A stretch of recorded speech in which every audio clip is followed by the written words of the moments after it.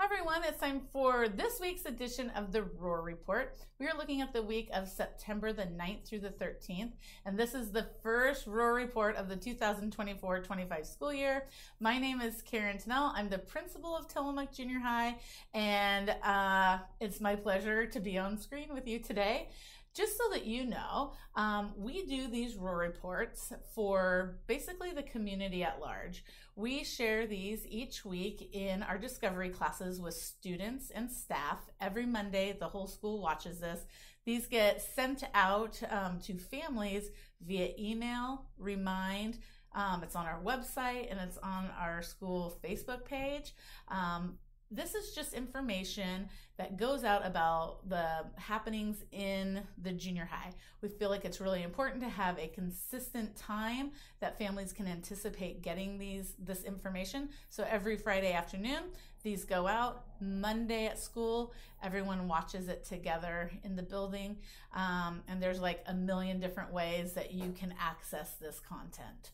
Okay, so I guess maybe what I'm trying to say here is I get used to seeing this face.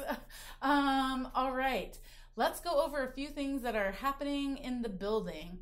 Number one, our fall athletics are like up and going. We started practices recently, and it is not too late to sign up to be on cross country, football, or volleyball. Tuesday, September the 10th is the last day to sign up on Privet. So if you're, kind of on the fence, you know that you have until Tuesday to make that decision. And then also, this last week in school, lots of paperwork has gone home. Thursday, Chromebook sign-outs went home to parents. We do a lot of learning on our Chromebooks and devices. We access a lot of curriculum online. It's really important that kids have access to a one-to-one device.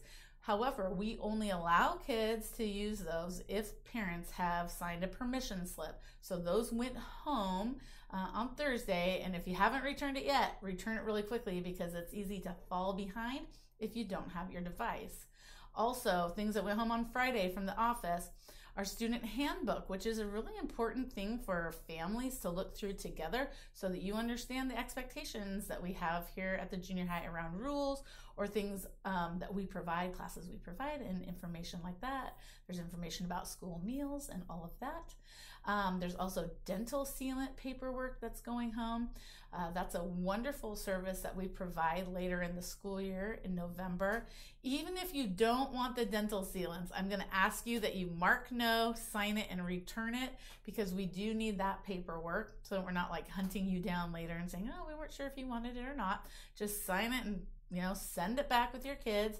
And then also we're sending home course syllabi this week. And that's, I think, a really important thing for families to look over as well. It shows our established grading policies, talks about the curriculum we use, it talks about teachers' expectations for behavior, and just maybe what you can anticipate this trimester in your teachers' classes. And that's also, if you have any questions, the teacher's contact information is on there so that you can easily reach out and have those questions answered. Hey, let's talk about other things that are going on. On Monday, September the 9th, we have a school board meeting at 5:30 p.m. at the district office. That's open to the community. On Wednesday, September the 11th, Smart Start begins. This is a reminder, school starts 1 hour later on Wednesdays unless you are already registered for Smart Start. I think at the junior high, we have a small number of kids, maybe 40 kids who are doing that. If that's something that you're interested in participating in, while it is too late for this trimester, don't worry, there will be opportunities to sign up for trimester 2 and trimester 3 later this year. So just remember though, doors open 1 hour later for everyone else who's not part of Smart Start. On Thursday, September the 12th, we have picture day. So, comb down those eyebrows and get ready to look your best for your junior high photo. Paperwork for that went home on Friday, and you can also look online for a code if you just want to order like at lifetouch.com instead of sending money with your 12-year-old to school. On Friday the 13th, good grief, what could possibly go wrong on Friday the 13th? I'm kidding. It's a great day. Friday the 13th at a junior high is like magic. That is our red, black, and white day. We encourage kids to wear red, white, and black, and it's our first activity night of the year that goes from 3:15 until 5, and it costs $5 to get in. And you might want to bring a little extra money if you like to get something at a concession stand. But this is a fundraiser for our fall athletics, and it's just a really great way to kick off the year. We have activities for everyone. There's a dance for people who like to dance. We have open gym for people who want to be in there. We have board games. It's really a lovely evening, and a great way to support cross country, volleyball, and football. Trying to think about other things. Just a few reminders on just kind of general policies around the junior high. We are a no cell phone school. Kids can have their cell phones turned off and in their lockers. We understand that, kids need to be in contact with parents before and after school, but they are not supposed to have their cell phones on them, in their pocket, in their binder, or anything like that. They should be in lockers during the day. If students need to get in contact with their families, or families need to get in contact with the students during the day, families can call the office, and students can use our office phones at lunchtime. It's pretty slick. We let kids do that. Also, just a reminder, I know we're still kind of in this weird warm weather / wet weather / windy weather / who knows. It's, Oregon in September on the coast. We do have a dress code that says pits to tips.